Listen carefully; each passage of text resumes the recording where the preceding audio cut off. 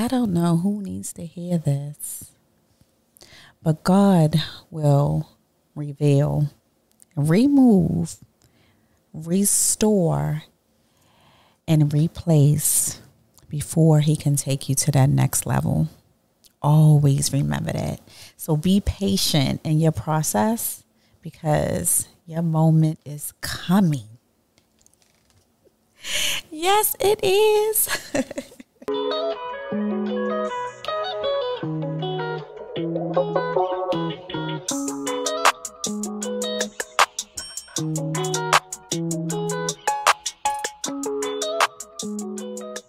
Hello, Fems, and welcome back to another episode of Femininity by Rachel B. We are back. Listen, I am going to be coming with all the vibes tonight. Last week, we talked about all of the healing and stuff and all of the different changes and different methods that I have been incorporating in my healing process, because let's face it, healing is an ongoing thing. It doesn't matter when you start it, doesn't matter when you end. It is really an ongoing thing. Like if you think about it, it's like going to the gym, right? And once you get this amazing body, you look the way you want to look, you have to maintain it. And healing is the same exact thing. You have to maintain your mental, your physical, your spiritual. All of these things need maintenance, right? So I don't want you guys to think that, oh, I'm healed, I don't have to do any more work. You always have to do work. And one of the things that I recognize about myself and other people and the people that I enjoy spending time with, I enjoy having conversations with, I enjoy exchanging energy and information with, are people who are self-aware. They're self-aware, they are present, they are working on themselves. They can, hold themselves accountable for when they're wrong, when they're right, or when someone else is right, or, just holding yourself accountable. I love that. I think that is amazing. And when I see people do that, it makes me drawn to them. So last week, we talked about all of the changes that I made as far as business and stuff like that. And I swear my mental has been so elevated. My spirit is y'all, I'm on a cloud. Seriously, I'm on a cloud. I was thinking about when you ask God for something, you may not get it the exact way that you envision it, but you do receive it at that right time, right? I've always I love being a mom. I am one of those moms, I am very into my children, right? I have a daughter, she's 23, so obviously I can't hover over her like I used to, but my son, I enjoy raising him, right? And I remember when I was pregnant, I used to all the time say to myself, I really want to be like that mom that's always there, can go to all of the soccer games, basketball games, that can make lunch, that can drop them off at school. I talked about this in my last podcast, and I have that. It may not look like what I thought, but I have it.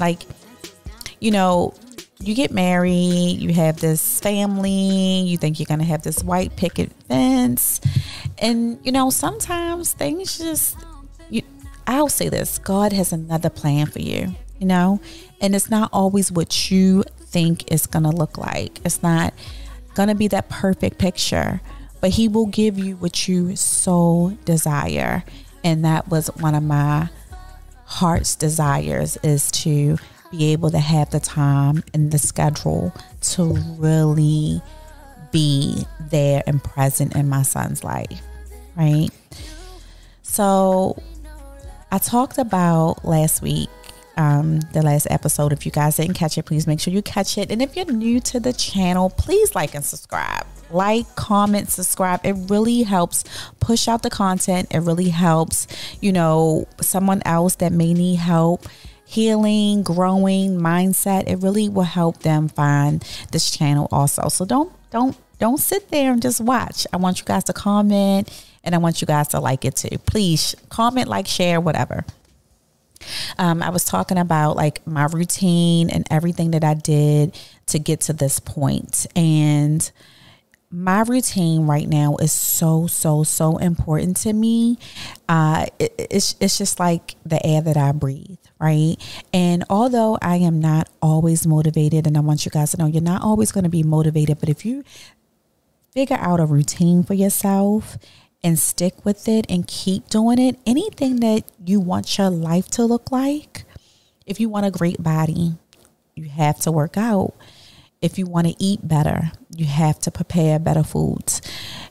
If you want to read more, if you want to learn more, you have to read more books, take on some courses.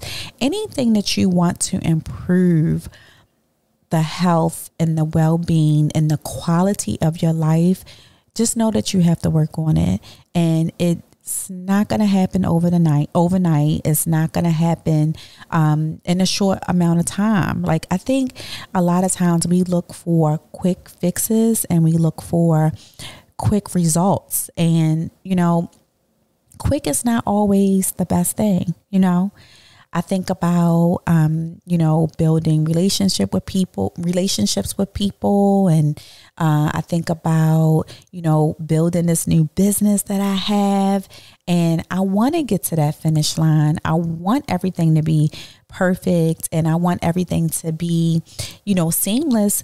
But it does take work. And that's just everything that we do in life. It takes work. And our healing takes work. So I was talking about, my routine that I absolutely love. And I keep adding on this routine. All of the things that I want to work on. I'm going to give you guys an example. Trauma. I was saying this on one of my videos for Instagram, that we carry a lot of trauma in our hips. I did not know this, right? I just learned this not that long ago. And I noticed that, when I get out of bed, I'm a little tight in the hips or whatever.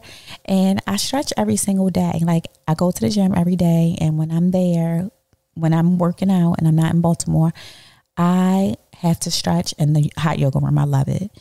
It's just something that I just love to do. But I noticed that I'm not as mobile as I used to do. And if you guys don't know, you don't know this. I danced all through high school, so I'm a trained professional dancer. And I lost that, from, becoming a hairstylist. My path in life just went completely different. And that's something that I lost. And I wanted to get back to that side. Like when I was a teenager and I used to dance, I used to do these beautiful modern dances and I was so graceful. And I wanted to get back to that part of me. Like, you guys know, I'm super feminine. That's what this podcast is about. And I wanted to really get back to some of the things I used to really, really love. And I just noticed that I wasn't as mobile and I wasn't like, as, flexible as I used to be. And that kind of made me a little sad. But I was like, you know what?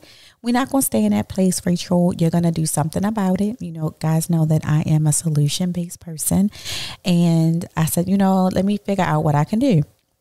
So I went to this place. It's called the Stretch Zone, and they stretch you out really good, and it feels really, really nice. But I learned that women carry trauma in their hips and their lower back, and it's a stress response. So when you're stressed and your body holds on to a lot of that stuff, and you really need to release it. So I've been doing that every day that I go to the gym. I make sure that I stretch. And when I don't go to the gym, I have like a little yoga mat by my bed, and I make sure that I'm stretching, because if you don't use it, you'll lose it. And if you don't use it, you'll get even tighter. And I just don't want that for myself. Another thing that I do, I go to the chiropractor every single week, because I'm standing on my feet, I'm moving, I'm lifting weights, I'm doing all of these things. And I want to make sure that my spine is healthy. I want to make sure that I am feeling good, because I remember being so stressed, guys, I could not even move my neck. I couldn't move. And who wants to do that? Like, I felt so much tension between my neck and my shoulders. It was like, it hurt. It was really bad.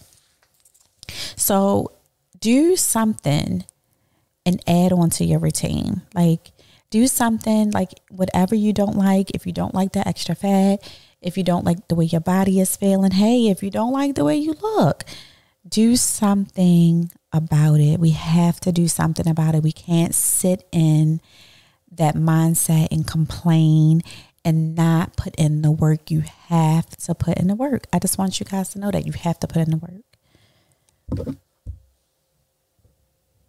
I'm sorry. I wanted to make sure that was Arnold. You're going to have to cut this.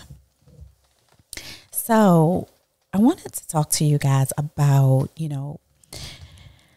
trauma, not just body like trauma, but mental trauma, right? I touched on it a little bit in my last podcast, but I really didn't go that deep. And a lot of people, a lot of adults walk around with trauma and they don't even realize it, or they don't even address it. And that was me at one point. I realized, from getting counseling and things like that I have abandonment issues. And I didn't know where it came from, but I feel like I realized that it came from me losing my mom at such an early age. And that automatically put me in a survival mode. And I really didn't even grieve her death. My mother passed away when I was 20, and I just had my daughter. And I don't remember crying or being upset. I just remember snapping into being an adult. And that carried on with me through a lot of relationships, a lot of the decisions that I made. And I realized that I only always depended on me. I never really depend on people. I don't like to depend on anybody. And that has been a problem for me. But I've been working on it. I want to receive. I want to be in the soft space and continue to be in the soft space that I'm in right now. But it definitely has taken work.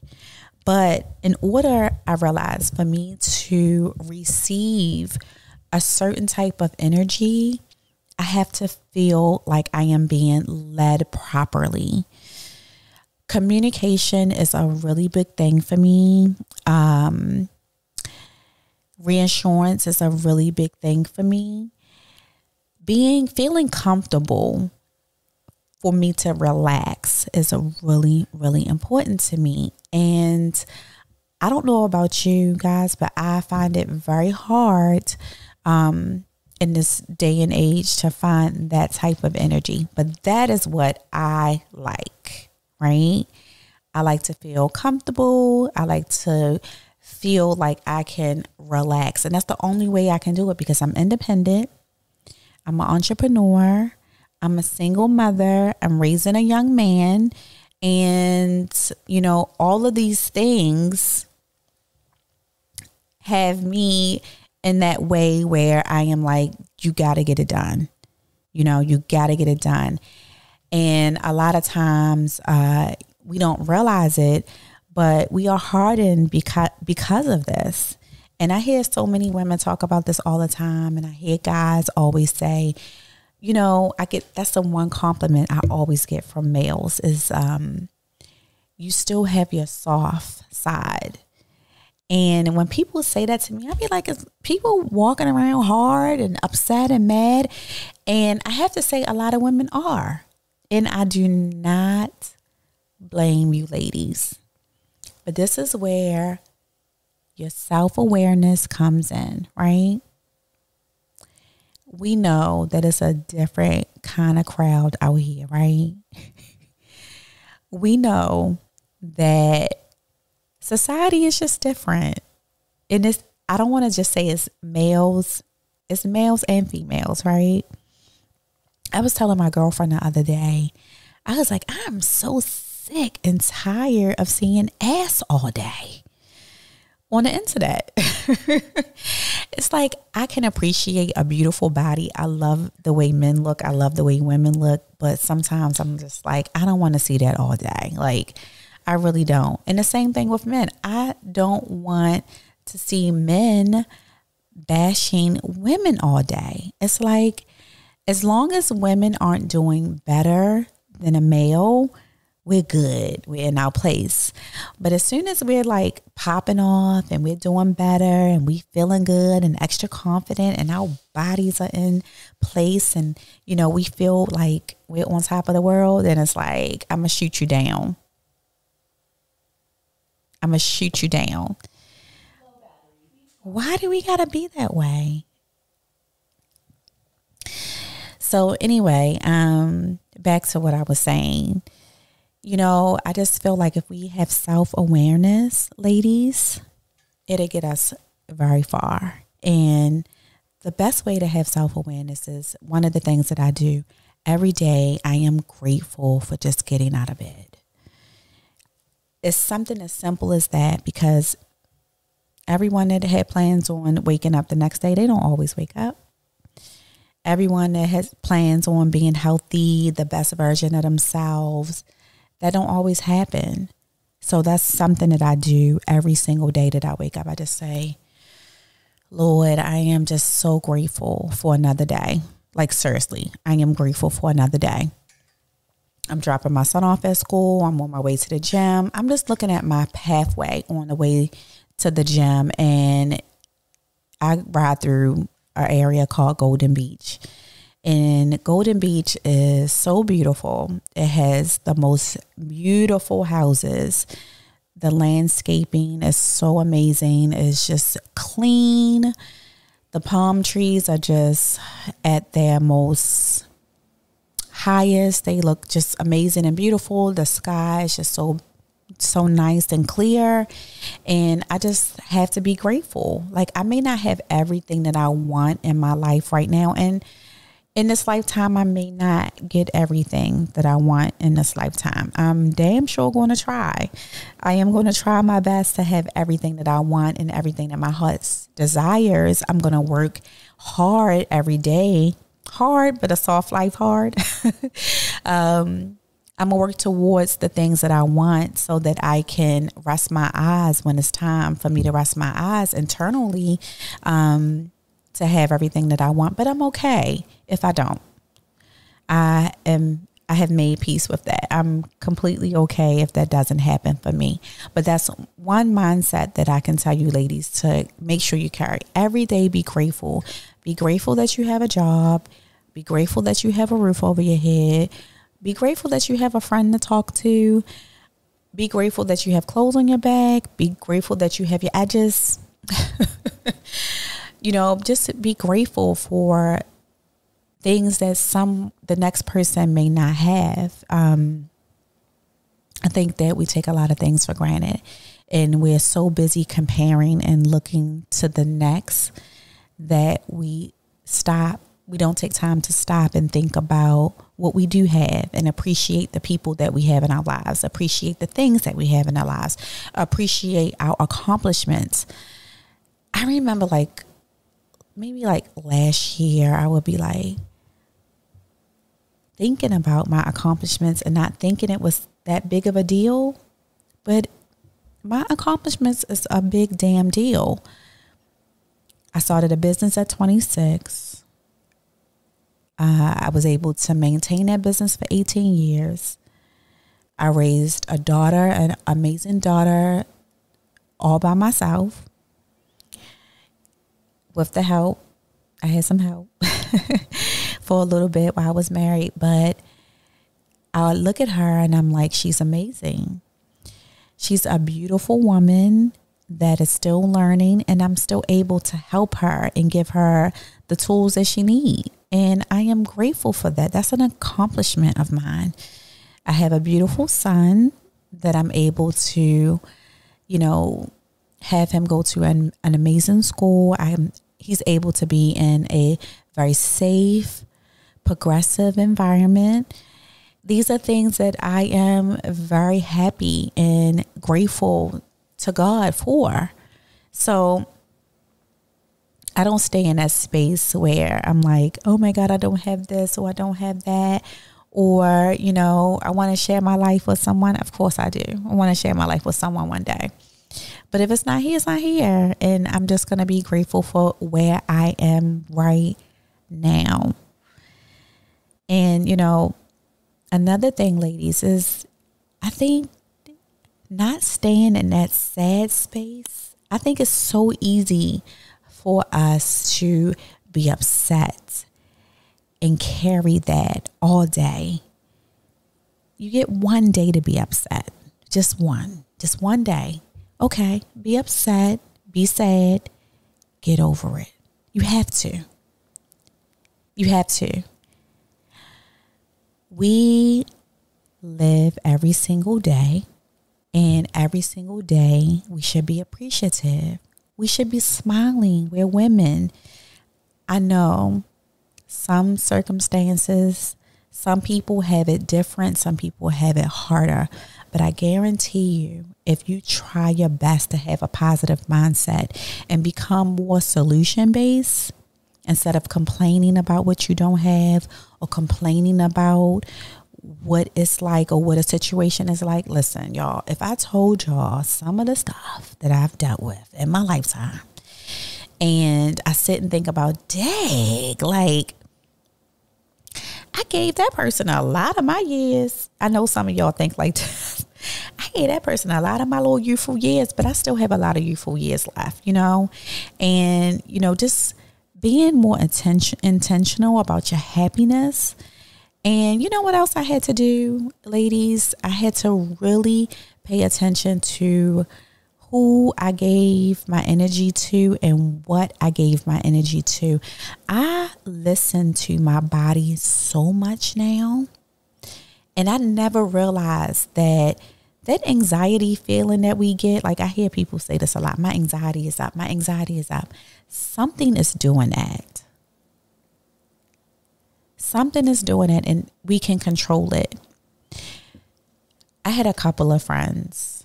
No, I may have one or two friends. And whenever I was around them, my nerves would get like bad. Like I would like tense up. And once I stopped talking to them, it went away. I pay attention to my body. I pay attention to the way I feel when someone is talking to me. Even when you're talking to someone new, like you ever do this, like you start dating somebody and something is off and it makes your nervous system become unregulated. Whenever that happens, stop. I don't care how much you like the person. I don't care how you may have felt in the beginning. When someone throws your nervous system off, it's saying to you, like, you got to protect yourself. It's saying that this does not feel good, and you're getting ready to throw yourself in survival mode. So when I hear people say things like anxiety, oh, this is giving me anxiety, this is giving me anxiety, just stop. Whatever it is. A job, if the job is giving you anxiety, is it worth it? You got to find another job. Every time someone calls you with their issues or their problems, or, they come and they want to dump on you and they're making you have that feeling of anxiety, stop. Also, that's a boundary, right? Remember we talked about that, having poor boundaries, and it's something that I basically had to work on. That is a boundary. Like no one is supposed to be able to just dump their problems on you. Like that's just not okay. And it's about having self-awareness. Everybody is not aware that they're doing it. but it's not okay. It's not okay to do that. So just, just being self-aware and just paying attention to your body and like your intuition, ladies, your intuition don't never lie to you. Your intuition don't never lie to you. You know what I learned about people? People will tell you everything that you need to know about them if you just pay attention to their actions. People say this all the time, like actions speak louder than words, and they really, truly do. I don't listen to nothing nobody say. Like, I used to. Like, oh, I'm going to take that word for it. I don't do that no more. I listen to your actions. I listen by paying attention to your actions, because your actions is going to tell me everything, every single thing. This is so funny, right? I was telling one of my girlfriends this, like we were talking and she was like, she was dating this guy or whatever. And the guy was in such a rush, like when we going out to eat, when we going out to drinks, when we doing this, when we doing that. And I was like, girl, I don't know if I like that for you. And I explained to her that a lot of times that is a form, when someone is rushing to get to the end result, that is a form of manipulation. When someone is trying to control how an outcome and how something is going to be. And I didn't like that. And I told her to pay attention to that. We talked about it like a couple of weeks later. She was like, you are right. She was like, they were a train wreck. And they didn't want me to find out that they was a train wreck. So they wanted to hurry up and get to the finish line before I, realized that they were a hot ass mess. And she was like, thank you, friend, for pointing that out to me. And it's just something that I had to learn to really do, is to pay attention to a person's actions. They will tell you everything. They will tell you if they lying. They will tell you if, they don't have it all together. They will tell you if, what their intentions are. All you got to do is pay attention to somebody's actions. And when someone's actions does not feel good to you, and it makes you feel like that anxious feeling, back all the way off. It is a red flag. It is trying to show you something. It's trying to tell you something. And not all the time does that mean that someone is a bad person or anything like that. It just means right then and there is not a good time. It's not a good moment for you to exchange energies with that person. I hope that makes sense to you guys. Because sometimes I say things and it goes like over sometimes some people hate, but I think you guys got, I think I explained that pretty well. But pay attention to people's actions. Like, I have been doing that so much. Like, I am very quiet. Like, I observe so much now. I'm very, very, very quiet. I don't say too much when I'm around people, but oh baby, I am paying very, very close attention.